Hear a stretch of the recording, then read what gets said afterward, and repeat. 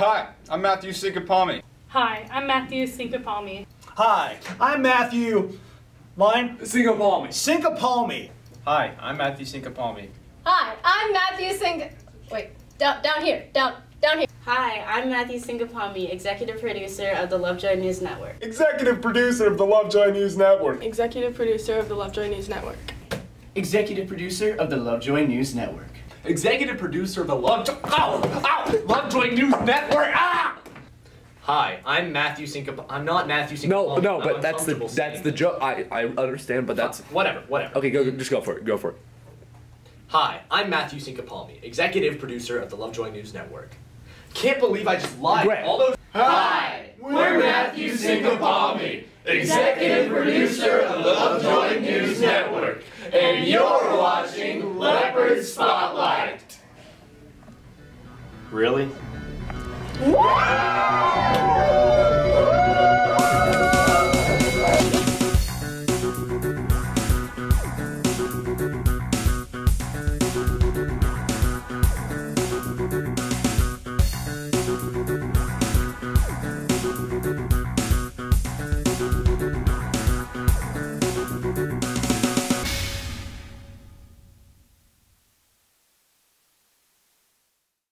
Welcome to the final edition of Leopard Spotlight for the 2016-2017 school year. I'm Matthew Sinkapalmi. And I'm Haley Kranz. In the past weeks, our reporters have been hard at work to bring you the most interesting stories from the Lovejoy community and beyond. While creating a musical from scratch is nothing short of challenging, the advanced acting class was quick to turn a comedic idea into a theatrical work. Matthew and I give you a look behind the curtain.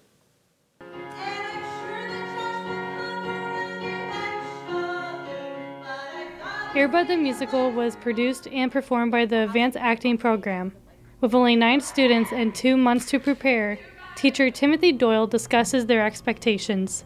So our goal was to create a production, front to back, and to make it completely original, completely inspired, I should say, but something that everyone was able to contribute to in a different and unique way, and for us to have a product by the end of it and to perform that product. The performance of it may be more akin to like a workshop performance where this is a work in progress and we want to just see where we are. So that's kind of our expectation. So we don't have, false illusions that this is going to be some kind of Broadway smash or anything like that. We just want it to be something that we can be proud of. Junior Joe Cross, who suggested the subject for the musical, discusses the process of bringing the show to life. We started it out with a basic story. Then from there we wrote kind of an outline of the script. We then fleshed it out. We had a bunch of song ideas and we kind of assigned those to various people. So I wrote one, Hallie Stedman wrote a bunch, Mr. Doyle wrote one. We put the script together and cast it, and since then we've just been rehearsing. With putting in a lot of hard work in producing the musical, Timothy Doyle and Joe Cross expressed their pride. The students have worked so hard on this, and they have put a lot of time and energy and love into it, and I don't think that if it were something that they were dispassionate about, they would have done that. So I'm, of course, extremely proud of them, but coming from someone who is also passionate about this type of process and this type of product, like an original musical, I think it's so cool to see a group of just 9 students come together and really make this thing happen. I'm really excited to be a part of it because it's not like something I've ever done before. It's just kind of like a very free and spontaneous thing that just kind of came out of nowhere and became a thing. And I think that's really cool because it's our thing, we wrote it, and I don't know, I'm proud of that in a way. This is Haley Kranz, reporting for the Lovejoy News Network. Coaches teach athletes to show their passion for the sport on the field, but one student chose to take the field to his backyard. Clay and Clayton swing by the house of Matt Almy. After a long season, one might think our Leopard baseball team would be heading to the field to practice or perhaps home to relax this summer. But, as it turns out, it's both. Welcome to Pico Park, the Almy family's little-known backyard ball field for wiffleball. Really, my whole family, we've been centralized around baseball, and we love baseball. And once we got this house, we thought it was a perfect opportunity to build a wiffle ball field because, you know, what family doesn't think that, you know what I'm saying? So we got the house in 2004 and we started building this in 2005, and we didn't have any bleachers or anything until like 06, and then press box was in 010. The lights were a couple years ago, so we kind of keep gradually getting bigger and bigger. Although one's initial impression might just be fun and food, upon closer inspection, it's a bonding opportunity the team does not get to experience during a real baseball game. Instead of focusing on winning, students at Pico Park focus on friendships. It definitely helps our chemistry and like our friendships, you could say. It just helps us come together and try to play together as one rather than individually.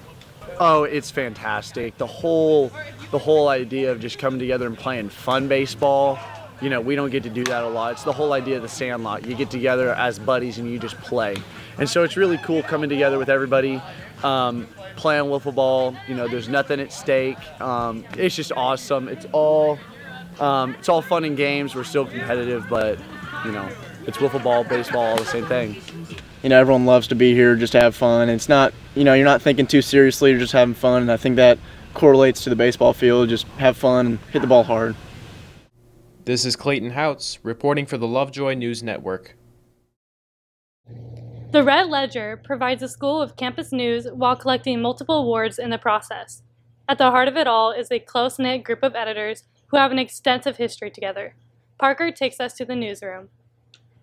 After winning numerous regional, state, and national awards, 3 senior editors bring their 6-year-long scholastic journalism careers to a close. I've been an editor for the Red Ledger since my sophomore year, so this is my 3rd year. Well, since Miss Sanders is my mom, I kind of already knew how to write news stories because she was always talking about them when I was in like elementary school.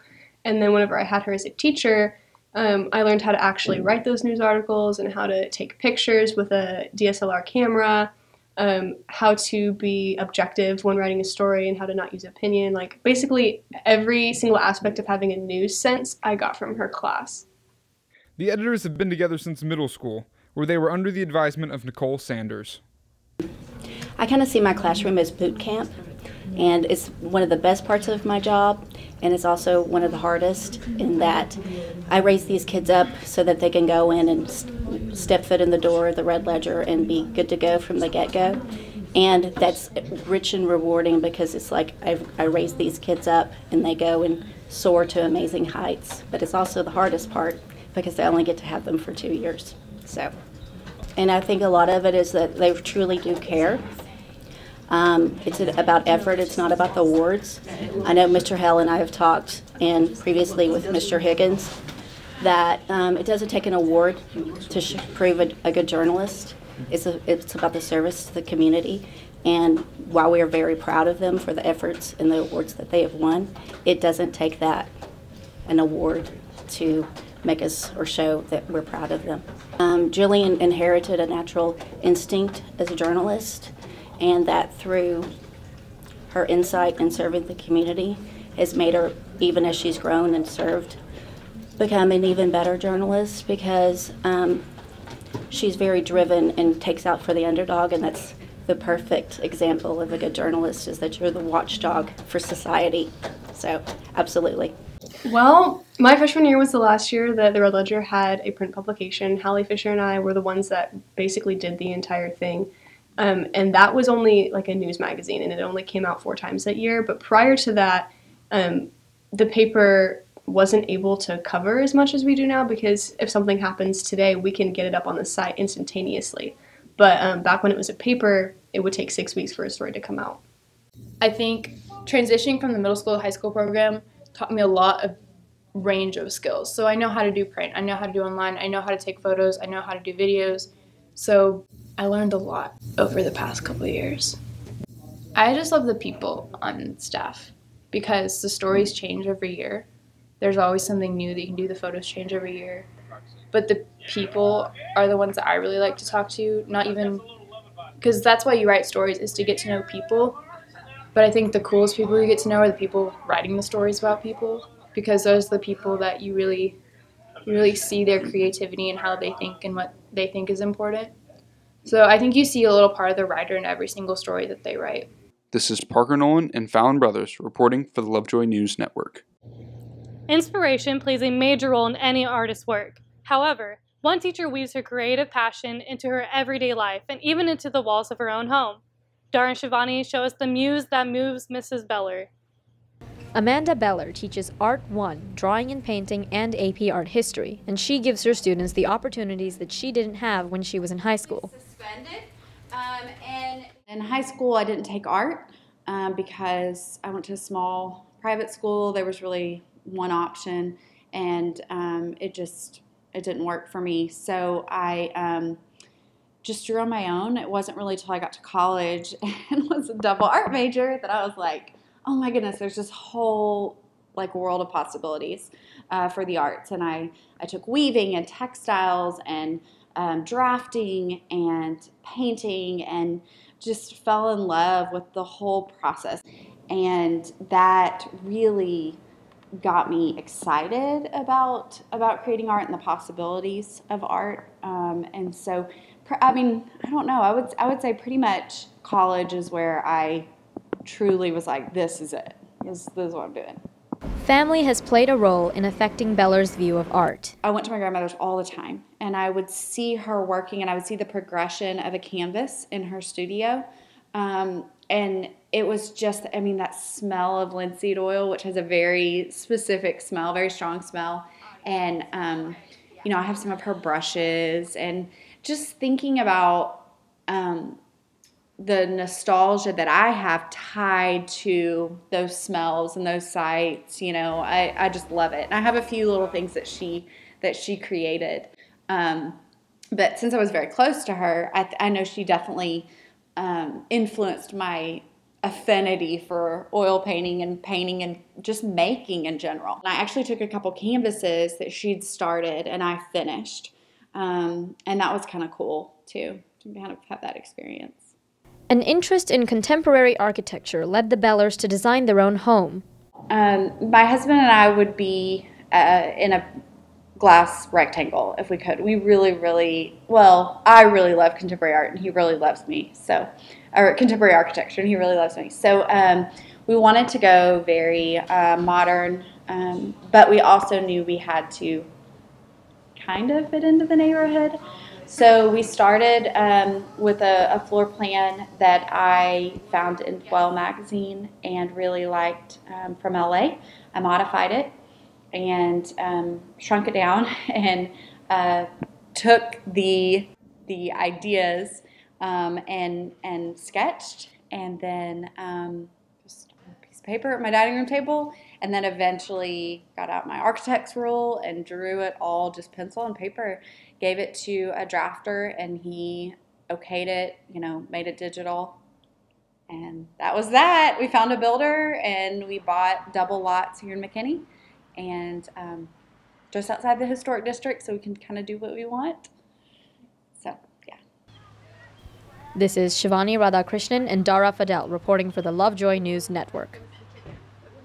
We hope you enjoyed these stories. Until next year, I'm Haley Kranz. And I'm Matthew Single-Palmy. And remember, if there's a story to find, we'll find it here on Leopard Spotlight.